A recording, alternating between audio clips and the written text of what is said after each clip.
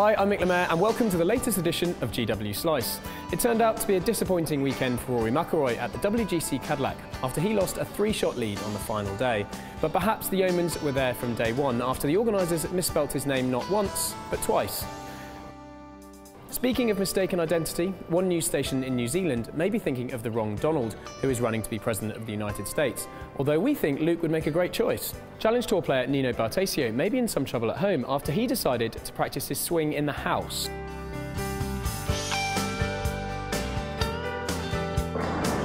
Good luck explaining that one.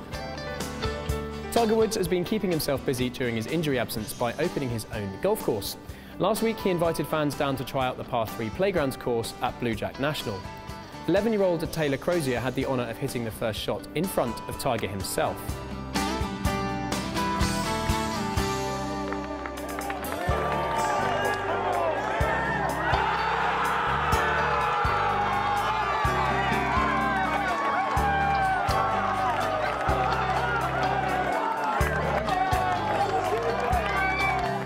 Rickie Fowler was obviously inspired by Taylor's ace. He was one of a number of players attempting to win $1 million for Ernie Els charity at the Old Palm Golf Club.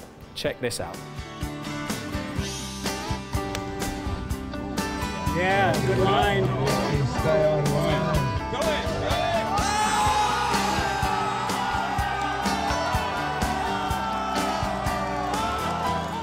That's all we have time for this week. Let us know which hole-in-one you think is best. You can get in touch via Facebook, Twitter and Instagram. Bye for now.